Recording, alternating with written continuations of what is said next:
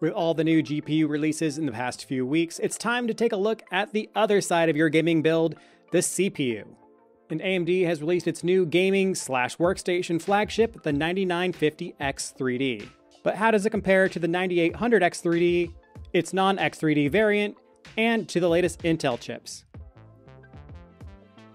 And this is a quick view of our AMD test system, but if you want to see the Intel one, that is available on our website. This video is going to primarily focus on gaming performance, so if you did want a breakdown of the application performance, look for the full review in the description. And when testing CPUs, I like starting at 4K, mainly because it showcases that even with an RTX 5090, there is not a lot of difference if you choose to play at this high resolution. We are still in the process of retesting all our CPUs with our 2025 benchmarks, but we can see with this that the Ryzen 9 9950X3D comes in just a bit short of the Ryzen 7 9800X3D, at least when it comes to gaming.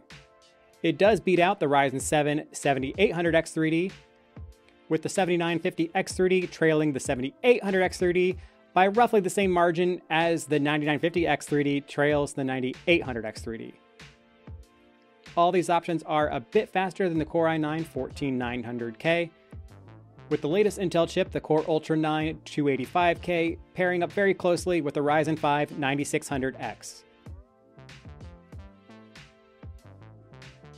Dropping down to 1440p does give the RTX 5090 a bit more breathing room, which causes these CPUs to spread a bit further apart, although the overall order remains basically the same.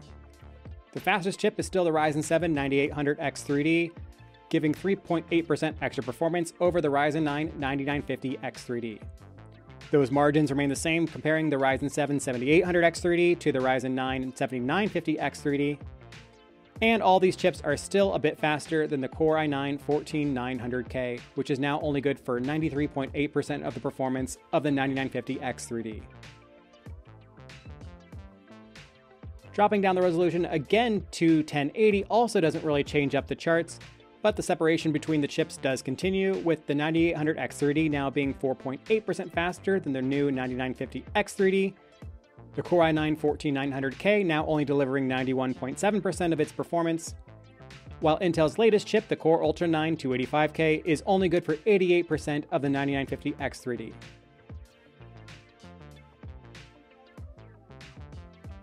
This overall performance does hold true when looking at the minimum FPS as well, with the Ryzen 9 9950X3D able to maintain 145 FPS at all times, which is not quite as high as the 9800X3D, but it is enough to maintain a fluid FPS if you're gaming at a 144Hz monitor.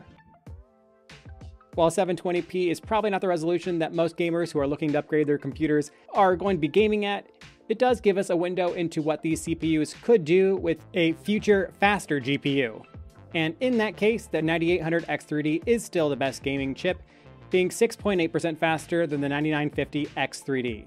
That does make the last gen 7950X3D about 9% slower, and the non-X3D 9950X being about 10% slower, though even that chip did edge out the Core i9 14900K, with the Core Ultra 9 285K coming in just ahead of the Ryzen 9 9900X. And converting that into frame rates, the 9950X3D was good for 207 FPS, and really all of these modern CPUs are able to deliver a very good gaming experience. So if you want the best gaming chip, you might as well stick with the 9800X3D, but if you want the best application chip, that is going to be the 9950X3D.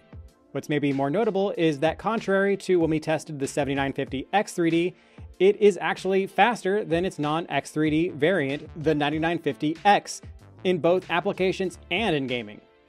The Core Ultra 9 285K does put up a bigger fight here, delivering 92.4% of the 9950X3D's performance, with the gaming-focused 9800X3D only delivering 78.2%.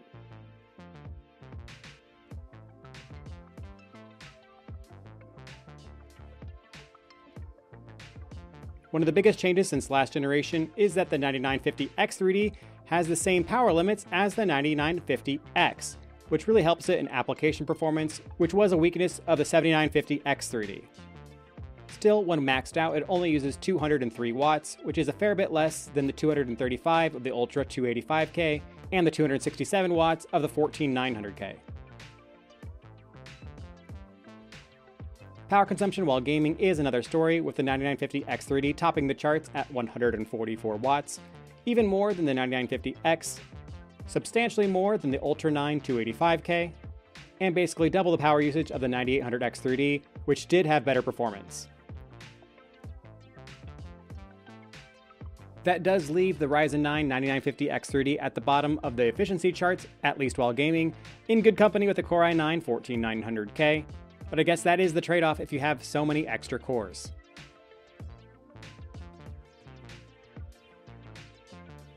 One bit of good news though is that it does control its temperatures when fully loaded, coming in at 77.5 degrees C, which is a fair bit better than the Intel chips and even the 9800X3D, and compares pretty favorably to the lower power 7950X3D.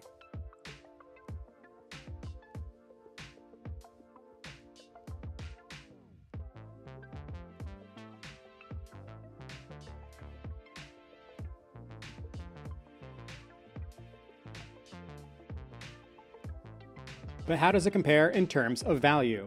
And when taking a look at application performance, where it performs the best, with an MSRP of $700, it also has the lowest value.